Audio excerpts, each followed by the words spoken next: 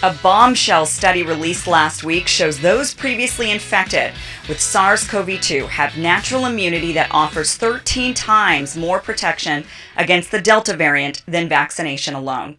The findings are from Tel Aviv. They followed over 700,000 people that were broken up into 3 different groups: those who were vaccinated with 2 doses of Pfizer, those who had recovered from a previous infection, and those who had recovered and received only 1 dose of the Pfizer vaccine. Now, the study found that those who had recovered from COVID were 13 times less likely to end up reinfected, concluding that natural immunity confers longer lasting and stronger protection against infection, symptomatic disease, and hospitalization. Now, though the researchers did see some increased benefit for those previously infected who also received 1 dose of the Pfizer vaccine, the researchers concluded the difference was statistically insignificant. So why would those who have natural immunity have a more robust immune response? The researchers hypothesize that it's because of B and T cell memory and the fact people who recovered from the virus are exposed to the entire virus, not just the spike protein the vaccines expose the body to. The study is yet to be peer-reviewed, but the findings are consistent with other studies and public health data.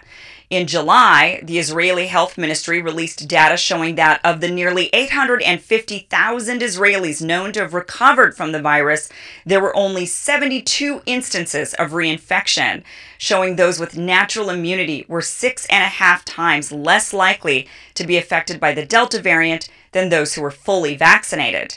In May, the World Health Organization found that the immune systems of more than 95% of people who recovered from COVID-19 had durable memories of the virus that remained fairly stable over time, only declining modestly at 6 to 8 months after infection.